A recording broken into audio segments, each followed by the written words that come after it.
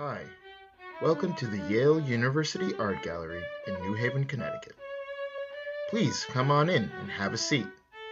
This is Stories and Art. Hi, my name is Rachel, and I'm a fellow at the Yale University Art Gallery.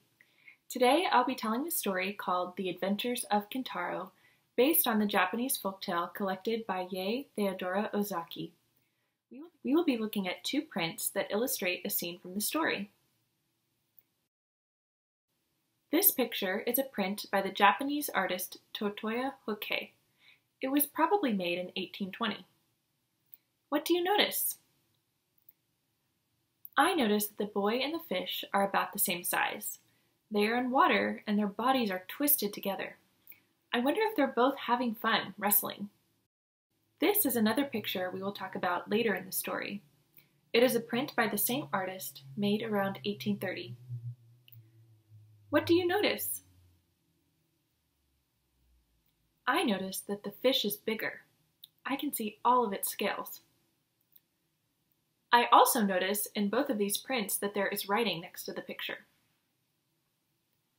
Keep looking as I tell the story, The Adventures of Kintarō, and see what else you notice.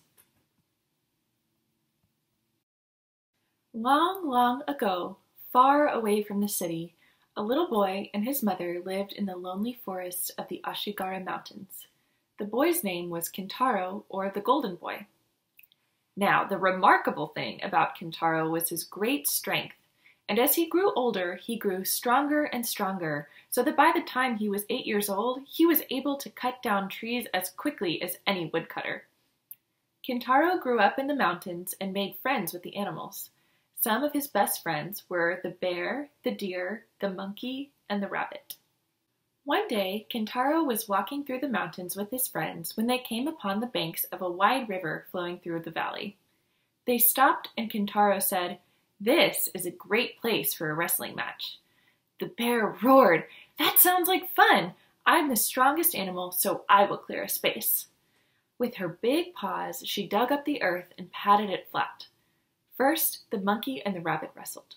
It was a close match, but finally the monkey surprised the rabbit by grabbing its ear. "Ouch!" said the rabbit, "you win." Next, Kintarō and the bear wrestled. Again, it was a very close match. The bear was big and strong, but Kintarō was quick. Finally, the bear was so tired that she gasped, "Ah, you win, Kintarō. I'm too tired." The deer and the rabbit were just about to start a new wrestling match when suddenly everyone heard a voice from below. "What a strong young boy! Kintarō, can you swim? Come wrestle me in the river." The group of friends turned around and saw a giant fish called a carp. Kintarō thought for a moment and said, "I've never tried wrestling in the water. It sounds like fun." He jumped into the river and started wrestling with the carp. From the shore, Kintaro's friends saw great splashes of water as the two fought up and down the river. They saw Kintaro's knee burst through the water and then the carp's fins as they wrestled. Kintaro's hair spread out as the water whooshed around him. After a long time, Kintarō and the carp decided to call it a tie. "Kintarō, you are truly a strong child. No one has ever come so close to beating me," said the carp. When Kintarō returned to the riverbank, his friends cheered for him. By this time, it was getting dark. There was no bridge across the river, and the monkey and the rabbit did not want to swim. The rabbit looked around seriously and asked, "How will we cross the stream and get home this evening?" Kintarō said, "I will make a good bridge for you all in just a few minutes." Kintarō found a tree growing along the riverbank, took hold of the trunk, and pulled it with all his might. So great was Kintaro's strength that the roots gave way and the tree fell over.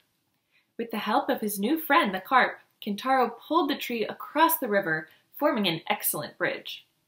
As Kintarō and his 4 friends walked over the bridge, the bear exclaimed, "How strong he is! How strong he is!" Kintarō, the rabbit, the monkey, the bear, and the deer waved to the carp and walked home. Kintaro's strength was so great that people started to notice. Soon he and his mother were invited to the city so that he could train as a samurai. We don't know about all the adventures he had, but we know he never forgot about his friends in the forest. The end. Here's another print of Kintarō and the carp that shows us what Kintarō might have looked like when he was older. What do you notice? It seems like the carp has grown too. I wonder if Kintarō went back to wrestle the carp again when they were both older. The poem on the side of the print, written in Japanese, tells us a little bit more about how strong Kintarō is. It suggests that since he is strong enough to stop a boat from moving, wrestling a carp should be easy.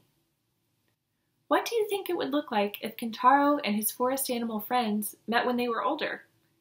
Take a piece of paper and pencil and draw what you imagine. Then try writing a poem about the scene in your drawing. Have fun!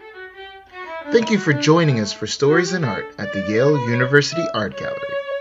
We hope you enjoyed listening and looking with our storytellers.